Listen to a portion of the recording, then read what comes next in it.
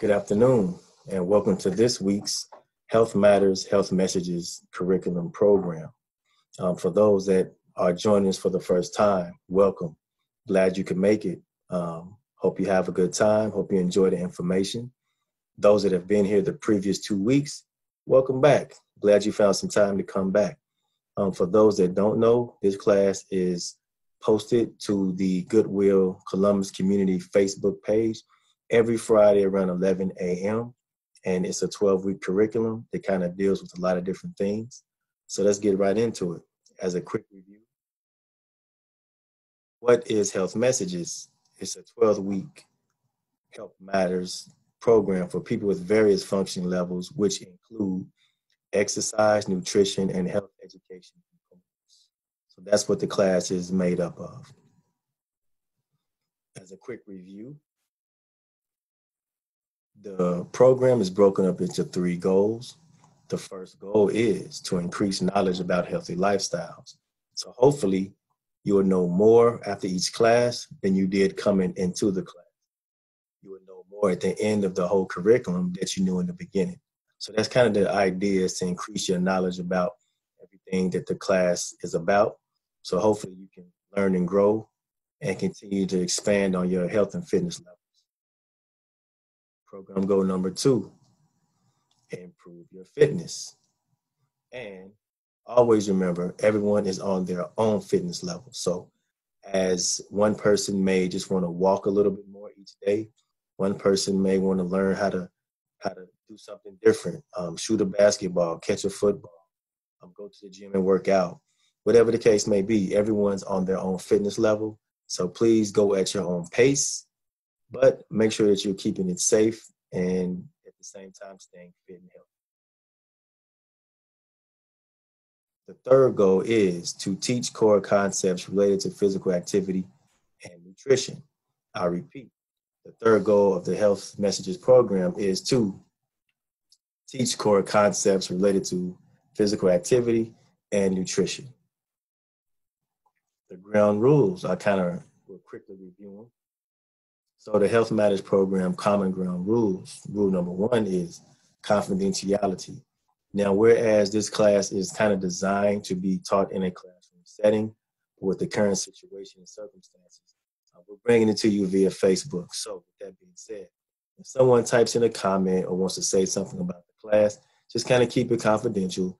You don't have to share everyone's information.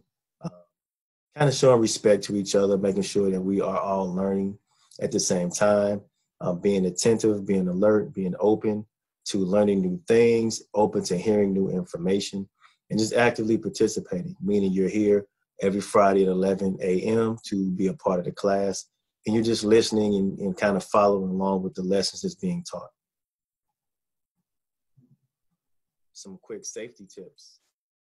The first one is, if you're going to do any type of physical activity or exercise, make sure you warm up for at least 5 to 10 minutes before getting started. It can be something as simple as a brisk walk, doing some jumping jacks, a light jog, anything to kind of get your muscles going, get the blood flowing a little bit. Make sure you follow up with some gentle stretching just to loosen things up. Start slow, give your body time to adjust. You don't just jump up and just go right into it, going real hard and heavy. Just kind of let your body warm up to it and kind of take your time and ease into it. It's a safe way to go. The next safety tip is drink water. The main purpose of this is to keep yourself hydrated. If you're constantly sweating, then you need to make sure you're replenishing your body with those fluids. So drink water before, during, and after your exercise. Try to take a sip every 15 minutes or so, just to make sure you're keeping yourself hydrated. If you're going to be working out or doing some type of physical activity for up to an hour, plain water is fine. But if it goes for more than an hour, something like a Gatorade or Powerade or some type of sports drink is recommended, because it has more nutrients and things in it that your body would need to keep you going past that hour time frame. Kind of keeps you going because you're sweating a lot and your body is losing a lot of those nutrients and things. So drinking a sports drink is something that could help replenish those things that your body is perspiring. Do not take your breath away. You should not feel pain, unwell, or unusually tired or gasping for air when you're doing some type of physical activity. You should do exercises to get your heart rate up, but do not make you experience any type of shortness of breath. You should be able to have a normal conversation while you exercise, meaning that you shouldn't be going so hard that you cannot at least have a normal conversation or speak in a normal tone because of the type of exercises that you're doing. If that is the case, then you may want to reconsider the level of fitness that you're going at, maybe tone it down a little bit and not go as hard, just to make sure you're not, making your body uncomfortable or doing things that your body feels like it shouldn't be doing. If you're working out with a friend, a buddy, you have a personal trainer, anything of that nature, if you start to feel any type of severe pain or any type of swelling or anything like that, or there's an exercise that you can't do because a certain body part feels uncomfortable, let the person that you're working out with know so that they'll know that you can't do this exercise because you're experiencing pain, or maybe you just need to not work out at all. And that's one of the good things about always having a workout partner, is because they can kind of hold you accountable and you can hold them accountable, and kind of looking out for each other, keeping each other safe at the same time.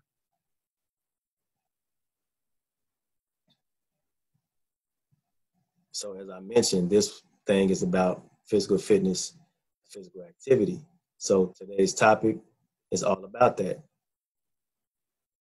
Week 3, get ready, be active is the theme of this week's lesson. Quick question. What do you think? Are physical activity and exercise the same thing? One more time. Do you believe that physical activity and exercise are the same thing? That's a good question. The answer to that is physical activity and exercise are not the same. I repeat, physical activity and exercise do not have the same meaning. Just a quick breakdown of what each one of them mean. Physical activity is defined as any form of exercise or movement. So physical activity is defined as any form of exercise or movement. An activity you do, such as walking, running, basketball, or some other type of sport, are examples of physical activity. Daily activities such as household chores, yard work, gardening, walking the dog, all of those things are types of physical activities. Exercise is just a form of physical activity, if that makes sense. So if you're walking the dog, if you're doing gardening, some people wouldn't call that exercise. They would just say that they're doing some type of physical activity. If you're physically running or working out, that is exercise, which brings us to exercise, which is defined as a type of physical activity. So exercise is simply a type of physical activity. As you can see, the illustration, the guy on the treadmill, he's running, which is an exercise, which is a type of physical activity.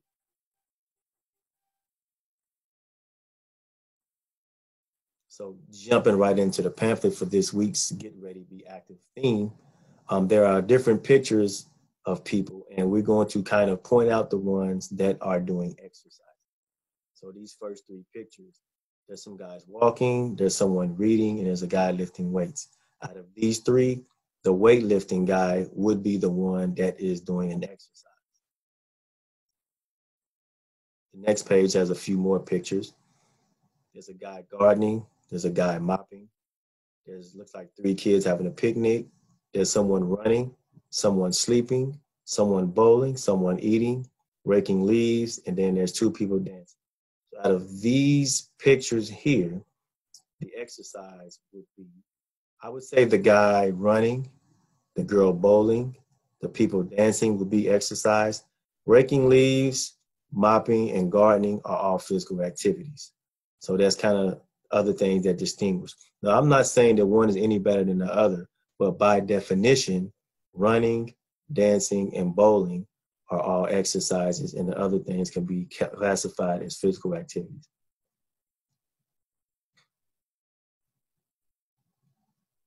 So make sure you consider what this week's class was about, physical activity and exercise, There's a lot of people out there that may not know the difference. Hopefully, at this point, you are able to explain what the difference between the two are. You can take that knowledge and add it into your own personal life and try to do something to as relative to your physical health between this week and next week. And then next week, we'll have a different topic if you can add on to that. So find a family member, find a friend, or someone you may be close with, or someone you may just see from time to time, and kind of pass on what you learned in this class to them. And hopefully they can pass it on to someone else. And we can just all pay it forward into keeping each other healthy. Quick question. What is the strongest muscle in your body? Just think about it for a minute. What is the strongest muscle in your body? I'll give you a second while you think about it.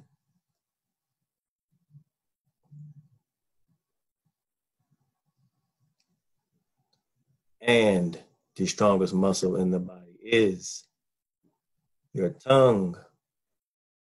How many of you knew that already? I didn't know that prior to this lesson, so it taught me something too. Although your tongue is small in comparison to other body parts, it is considered the strongest muscle in your body. Your tongue is the strongest muscle in your body. So looking ahead to next week, week 4, drink water, be hydrated.